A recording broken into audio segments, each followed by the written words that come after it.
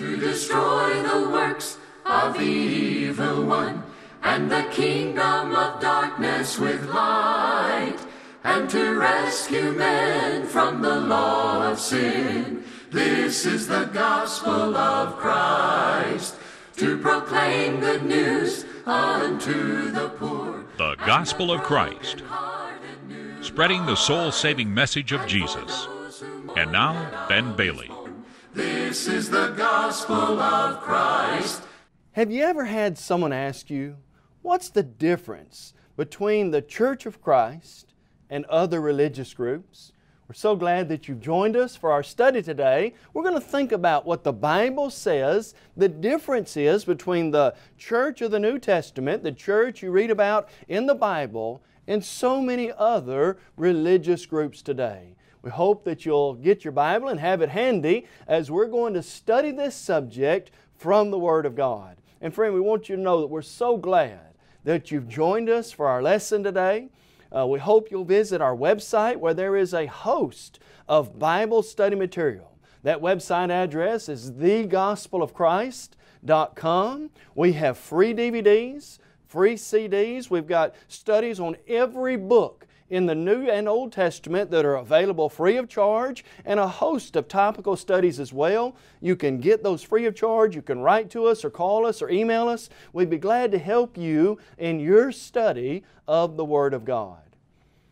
Friend, as we think today about this subject, what's the difference between the church of the Bible, the church that Jesus established, and many religious groups that exist today? Please understand that we're not saying that we are the only, that Christians, that those who are members of the Lord's church are the only sincere people. There are people who are very sincere. They may have a zeal for God, as Paul said in Romans 10:1 and 2, but not according to knowledge. We're not saying that we're the only ones who are honest, or that we're the only ones who are true, and that we're only ones who are trying to seek right. That's not the idea. But friend, what we are saying is there's a right way. There's God's way. There's the church that Jesus built, the one church, and many are not following that teaching. Anybody who will go to the Bible, here's what we're saying today. Anyone who will go to the Bible with an honest heart, seek to do the will of God, can know the truth, John 8 verse 32, that truth is the Word of God, John 17:17, and can know that they're right with God, but you've got to approach the Bible with the attitude, I'm going to only do what the Word of God says. And so we mentioned to you today what some of the significant differences are in the Lord's church and modern denominations that exist in our world today. What's one of the major differences? Friend, one of the first and most glaring differences between the Lord's church, the Church of Christ, and denominations today is this: the structure of authority that the New Testament church follows is completely different. Here's what I mean by structure of authority. In the church of the Bible, there are no earthly headquarters from which we are getting doctrine, or from which we are being told what to say and to teach and how to think and how to act. The Lord's church has headquarters, and they're in heaven itself, emanating from the throne of God, and the doctrines of God are found in the Bible. Jesus is the head of the church, Ephesians 1 verse 22 and 23, and friend, Jesus is at the right hand of the throne of God today. Matthew 16 verse 19, Jesus said to Peter, I'm going to give to you the keys of the kingdom. Whatever you bind on earth will already be bound in heaven. Whatever you loose on earth will already be loosed in heaven. God has already decided, and the headquarters of the church are located in heaven, where God and where Jesus, the head of the church, is at. And so we're not looking to Rome, Italy. We're not looking to Springfield, Missouri. We're not looking to Salt Lake City or Jerusalem or some other geographical location on a map from which we believe all doctrine and teaching and things like that emanate from. They come from the throne of God, from Jesus, the head of the church, and from heaven itself. Friend, we also realize as we think about the structure of the New Testament church, not only is there not an earthly headquarters, there's no regional office that's going to determine doctrine or practices or programs or has authority over local congregations and things like unto that. We're not looking to some local office or regional office. Again, the matters of doctrine from the Scripture have been decided already. Here's what's great. Psalm 119 verse 89 says this, "Forever, O Lord, your word is settled in heaven." We do not need a group of fallible men at some convention somewhere to get together and decide this is what we believe or this is not what we believe. Why don't we need that? God's Word's already been settled. The matter was settled when Jesus and the apostles and the inspired writers spoke it, and God gave us the Bible for that reason. God gave us the Bible so that we could know the truth and know how to live. 1 John chapter 5, verses 13 through 16. And friend, here's the good news today. I'm not looking for any new doctrine or new ideas or things like that. 2 Peter 1 verse 3 at the close of the New Testament says this, "God has given to us all things for life and godliness through the knowledge of Him who called us." We have everything we need for life and godliness through the words of the Bible. And thus the Bible is our final authority, and Jesus is still the head of the church. And so our structure is different in that we recognize heaven is the headquarters. There is no local or regional office dictating what we can and cannot do. God's Word's already settled. And thirdly, in the Lord's church, there's not going to be a convention, not going to be a gathering of men or women to vote on beliefs and policies. Friend, we've already got that settled in the Bible. There's no need for men to get together and decide on that. Again, 2 Timothy 3, verse 16 and 17 says this, "All Scripture is given by inspiration of God and is profitable for doctrine, for reproof, for correction, for instruction in righteousness, that the man of God may be complete, thoroughly equipped for every good work." Does the Bible claim that it can thoroughly equip, can give us everything we need, make us complete, and equip us to do God's will? Absolutely. Then why would anybody need to vote or decide if we're going to believe and teach certain things? God's already decided that matter. And remember, the Bible says God cannot lie. Hebrews 6:18, and this book. You know, some people say, well, the Bible's an old, archaic book that's out of touch. That's not what the Bible says. This book is living and powerful, sharper than any two-edged sword. This book is as alive, powerful, and as relevant as the day the words came out the mouth of the Lord or His disciples, and it gives us direction on what we're to do and how we're to act. You know what else is unique about the structure of the Lord's church as it relates to authority? For in each congregation of the Lord's people is autonomous and self-governed. That means there isn't some mother church, as it were, telling all these little churches what to do. I've seen that, and you probably have as well. In some big city, there may be what some view as the mother church or the top diocese, and then it dictates to all these smaller congregations or different congregations what they're going to do and their policies and how they run things and who the preacher. Wait a minute now. In the Bible, in the Lord's church, each congregation is autonomously governed by the Bible and the local set of leaders that God puts in place through the Word of God, known as elders and as deacons. You see, in Acts 14 verse 23, Paul told the churches in that area to appoint elders in every congregation. Acts 20 verse 28, they were to feed, to lead, and to shepherd, and to watch out for the church of God. Titus 1 verse 5, Paul told Titus that his responsibility in preaching the gospel was to appoint elders in every city, a congregation in every city. So in every city, they would have a set of elders in that congregation as well. And so every congregation is to have elders. They're to be the spiritual leaders of that congregation, and there isn't to be some big me and little you, or some hierarchy, or somebody who's higher up the chain spirit. You don't find that in the Bible. No, that's not what we find in Scripture. All men stand on level ground at the foot of the cross. Heaven is the church's heaven is the church's headquarters. Each congregation is governed by the Bible, and God has already decided what we're going to believe and teach. And friend, this is why all of this is so important. The Lord today is still the head of His church. We do not, don't miss this, we do not need some man to come in and try to seize the headship of the church, because Jesus is still the head of His church, right? Ephesians 1 verse 22 and 23, Jesus, God says, and He is the head of the church, which is the body. God gave Him authority over all things. Matthew 28 verse 18, He built the church. I will build my church, Jesus said. He founded that church, 1 Corinthians 3 verse 11. He died for it, Ephesians 5 verse 25. And friend, the church belongs to the Lord Jesus Christ. And God has set up the proper structure for authority, and that's what makes the Lord's church so unique, so refreshing to see that we're going by the Bible and we're letting God do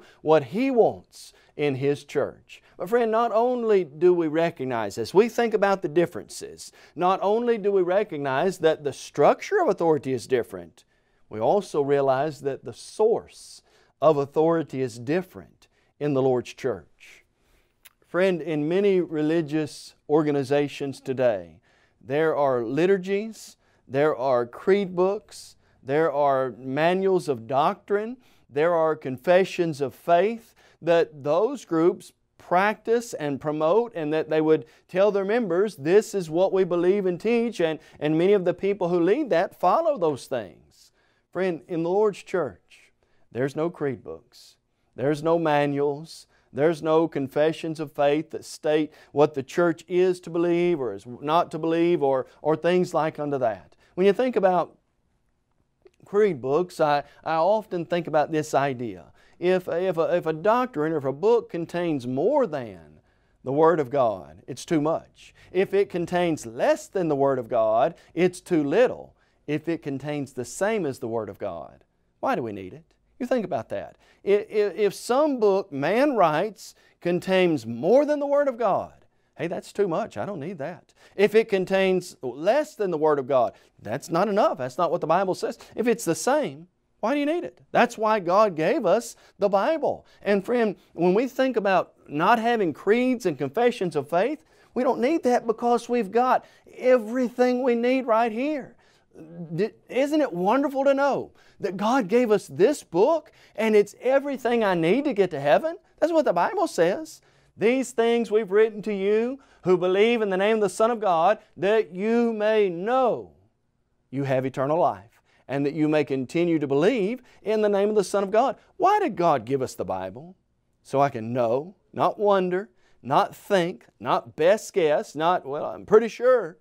God gave us the Bible so that we can know we're right with God. Psalm 119, 160, the entirety of God's Word, this book, is truth. And thus we must only speak as the oracles of God. If someone knows, what do we believe on this practice? How do we feel about this idea? We're not going to turn to a confession of faith and say, Article 12, point number 3, this is what no. Let's open the Bible and see.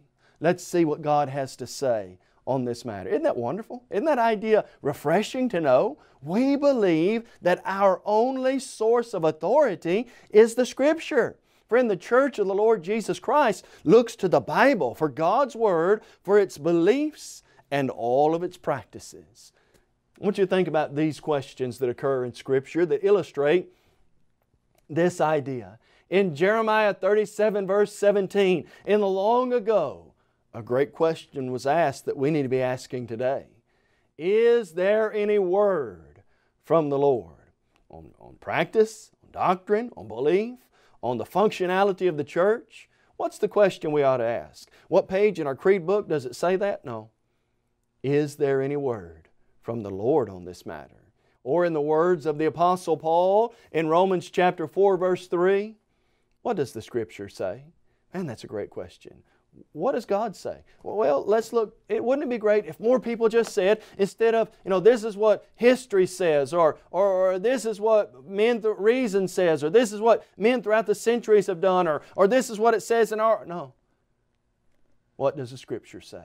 That's refreshing. That's great to know that we can just go to the Bible and do exactly what God says. And friend, it's so good to know that you can know God's will and you can do it. Isn't that wonderful? Psalm 119, verses 10 through 12. How can a man cleanse his way? By taking heed according to your word with your whole heart. With my whole heart I've sought you. Let me not depart from your statutes. Your word I've hidden in my heart, that I might not sin against you. I can know God's will. I can search it. I can see that to be true. And how I love the words of John chapter 8, verse 32. Jesus said this, you can know the truth. You shall know the truth. And the truth will make you free. Well, someone says, okay, what's truth? Jesus answered that. John 17:17. Sanctify them by your truth, He prayed to the Father. Your word is truth. If God's word is truth, and if Jesus said we can know the truth, and the truth will make us free, then friend, I need to put the emphasis as our source of authority on the Bible. This is what's unique about the Lord's church. We strive to say and to do only what God tells us to. Jesus said in John 12 verse 48, he who rejects me and does not receive my word has that which judges him. The word that I've spoken will judge him in the last day. Why do we need to put such an emphasis on the Bible as our only source of authority? Well, friends, simply put, it's going to be that which judges us. When I stand before God, I'm not going to give an account for the books of men. I'm not going to give an account for the doctrines of men. I'm not going to be judged by what some liturgy or confession of faith or articles of court. No, I'm not going to be judged by that. I'm going to be judged by the Word of God.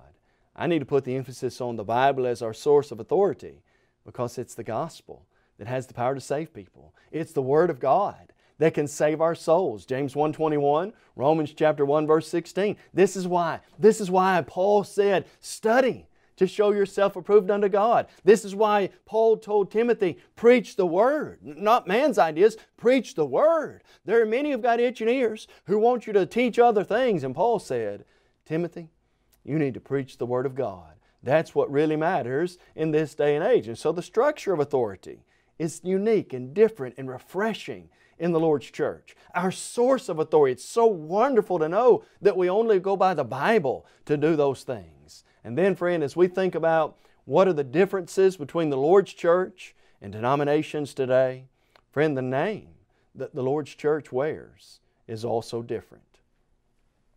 The term Church of Christ, Lord's Church, Church of God, these are descriptions of ownership. These designate and give glory to God and to Jesus as the owner, the one who died for the church, the one who bought it, the one who purchased it, the one who built it. We want the church in every way to bring honor and glory to God. You see, these are biblical names. Romans 16:16, Paul said, greet one another with a holy kiss. The churches of Christ greet you. That's the designations that we find in the Bible. 2 Corinthians or 1 Corinthians 1 verses 1 and 2, to the Corinthians, Paul would say, the church of God at Corinth. Church of Christ, Church of God, Church of the Lord, Church of the Firstborn. Those are all designations, descriptions that show the ownership of the church belongs to God. And friend, that's rightly so. For Jesus said it this way in Matthew 16 verse 18.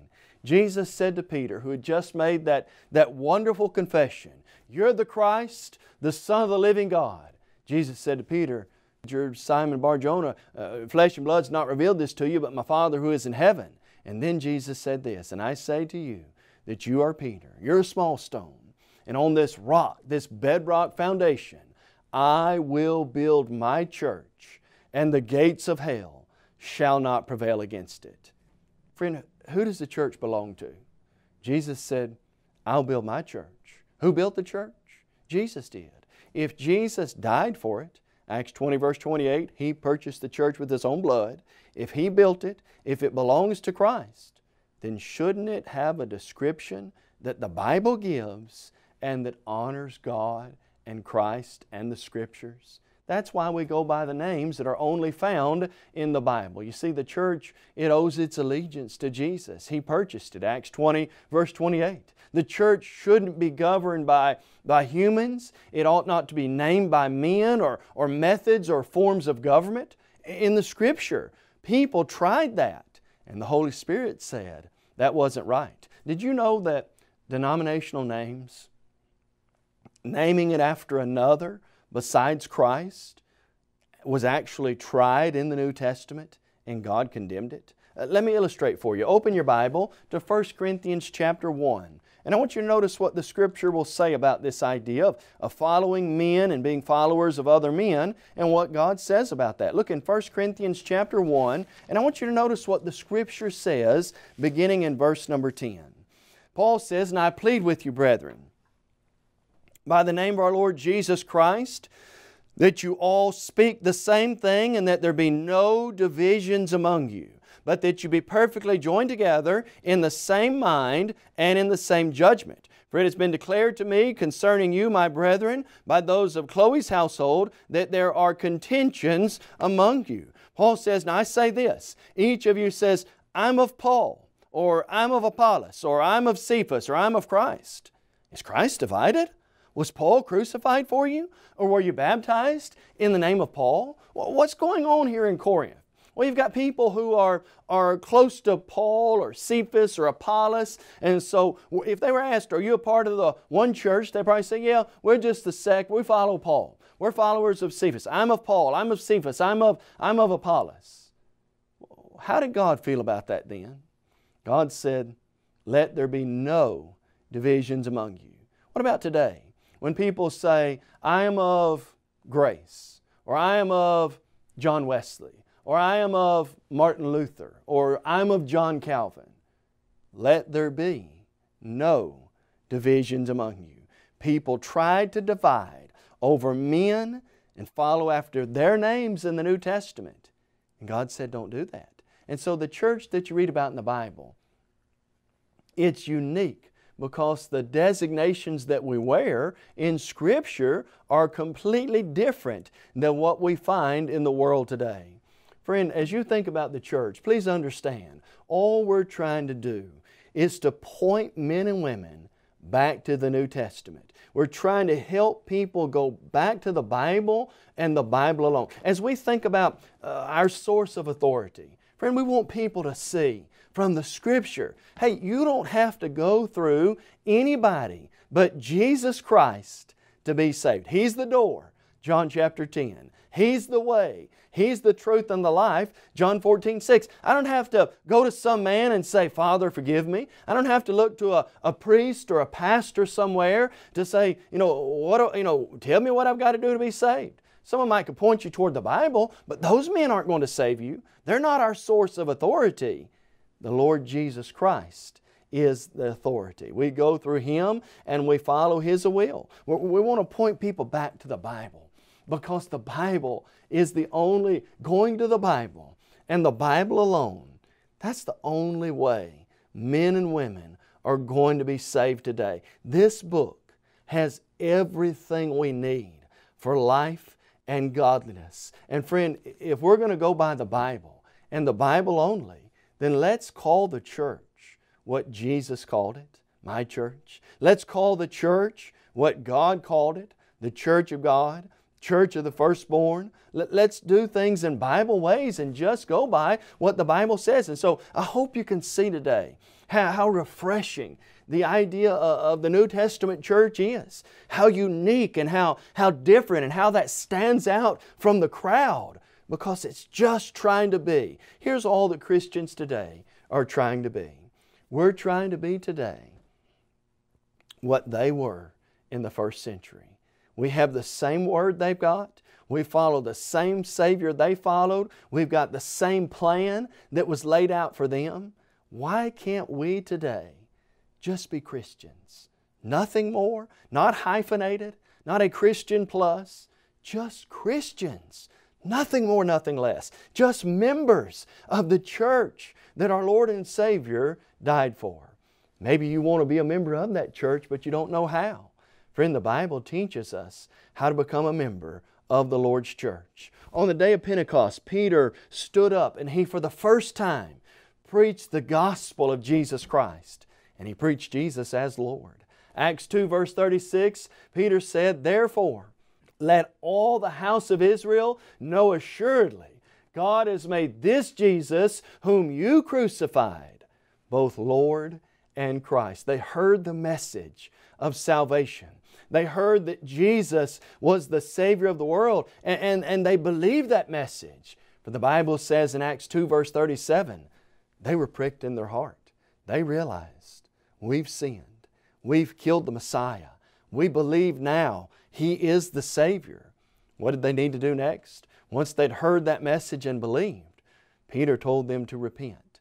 Acts 2 verse 38, Peter said, "Repent and be baptized, every one of you, in the name of Jesus Christ, for the remission of sins."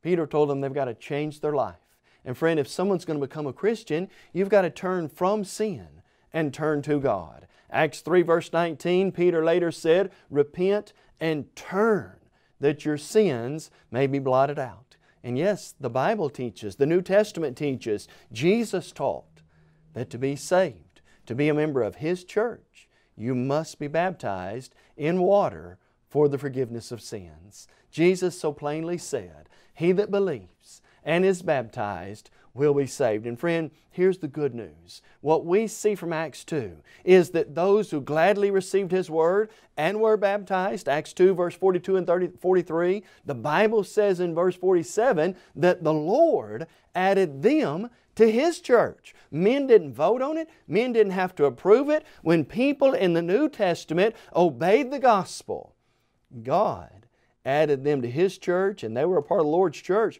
wherever they went. And so we beg you today to think about what we read in the New Testament, about the church, about God's plan of salvation, about getting away from man-made ideas and just becoming a Christian. Nothing more, nothing less. May God help each of us to study these matters, to look to the Word of God and make up our mind to just be a Christian, a follower of our Lord and Savior, Jesus Christ. You may have just joined our program and are wondering, what is the Gospel of Christ? The Gospel of Christ is an evangelistic work of the churches of Christ that reaches the whole world with the gospel through TV, radio, and internet. Our motto is to take the whole gospel to the whole world. We believe in having a book, chapter, and verse for everything we say and do. And unlike many religious groups today, we're concerned about lost souls, not your wife. This is the gospel of Christ. We encourage you to visit thegospelofchrist.com for a host of Bible study material, well as audio and video copies of our lessons. If you would like to have a copy of today's lesson, please visit our website and fill out a media request form. Or you can email us at mail@thegospelofchrist.com. Call us toll-free at 1-855-458-3905. Or write to us at P.O. Box 788, McMinnville, Tennessee, 37111. The gospel of Christ.